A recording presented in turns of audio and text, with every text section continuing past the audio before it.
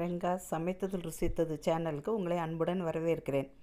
இன்றைக்கி நம்ம பார்க்க போகிறது பாரம்பரியமான மாங்காய் சாம்பார். இதுக்கு புளி கிடையாது, வெறும் மாங்காய் தான்.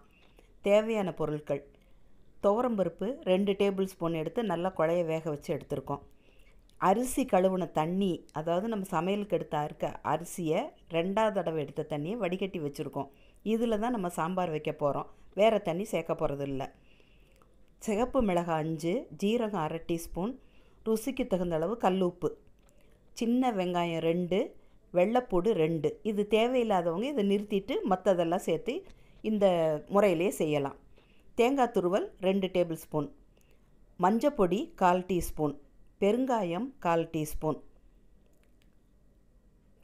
மாங்காய் 1, கத்திரிக்காய் 3, முருங்கைக்காய் 1. இது எல்லாத்தையும் கட் பண்ணி ரெடியாக வச்சுருக்கோம். மாங்காயும் முருங்கைக்காயும் 1 வேக்காடு வேக வச்சு எடுத்திருக்கேன். எண்ணெய் 2 டீஸ்பூன், சிகப்பு மிளகாய் 2, கடுகு உளுந்தம்பருப்பு காயம், இதெல்லாம் தாளிக்கிறதுக்காக செக்கெண்ணெய் எடுத்திருக்கேன். இப்போ ஊற வச்ச மிளகாயை நம்ம அம்மியில் அரைக்கிறது ரொம்ப நல்லாயிருக்கும். மிக்சியில் விதையெல்லாம் அரைப்படுறதுக்காக ஊற வச்சு எடுத்திருக்கோம். ஜீரகத்தை சேர்த்தாச்சு, உப்பையும் சேர்த்து நல்லா பேஸ்ட்டாக அரைச்சிட்டோம். இதில் வெங்காயம், வெள்ளைப்பொடி இதெல்லாம் லேசாக கட் பண்ணி போட்டுக்கிட்டேன், நல்லா மசிகிறதுக்காக. அரைச்சி எடுத்தாச்சு. இப்போ இந்த அரிசி கழுவுன தண்ணியில் மஞ்சப்பொடியோடு இந்த பேஸ்ட்டையும் நல்லா கைனால் கரைச்சி எடுத்துருக்கோம். இப்போ குழம்புக்கு உண்டான தண்ணி ரெடியாக இருக்குது.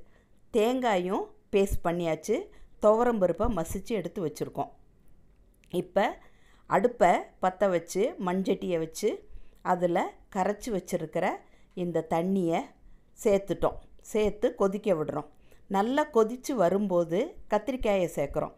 நல்லா வேகிற இளங்காயாக இருந்தால் மாங்காயும் முருங்கைக்காயும் இதிலே இப்போவே சேர்க்கலாம். ஆனால் நான் எடுத்த காய் கொஞ்சம் வேகலை, அதனால் ஒரு 1/2 வேக்காடு முதலே வேக வச்சு எடுத்திருந்தேன். மாங்காயவும் முருங்கைக்காயும் மாங்காய் இதுலேயே இந்த சாம்பார்லேயே வெந்ததுன்னா அந்த ருசி மனம் ரொம்ப நல்லாயிருக்கும். கொஞ்சம் புளிப்பாக இருக்கிற மாங்காய், ரொம்ப புளிப்பாக இருக்க மாங்காய் எடுக்கக்கூடாது. இப்போ பருப்பு தண்ணி சேர்த்துட்டோம். ஒரு கொதித்த உடனே தேங்காய் அரைச்சி வச்சுருக்கோம்ல, அதையும் கொஞ்சம் தண்ணியோடு கலந்து சேர்த்துக்க போகிறோம். சேர்த்துட்டு ஒரு அதாவது சுற்றி கொதித்து நடுவில் வரும்பொழுது நம்ம அதை அப்படியே இறக்கிடலாம். இப்போ சுவையான பாரம்பரியமான சாம்பார் ரெடி ஆயிடுச்சு. இதில் புளி எதுவும் கிடையாது, வெறும் மாங்காயோட புளிப்பு தான். இது எங்கள் அம்மாவோட பாட்டியோட ரெசிபி. இது ரொம்ப சுவையாக இருக்கும் இந்த சாம்பார். இதை சாதத்துக்கும் வச்சுக்கலாம், தோசைக்கும் நல்லாயிருக்கும். மறுநாள் கொஞ்சம் மிச்சம் இருந்ததுன்னா அதை நம்ம சூடு பண்ணி சாதத்துக்கு சாப்பிடும்போது ரொம்ப சுவையாக இருக்கும்.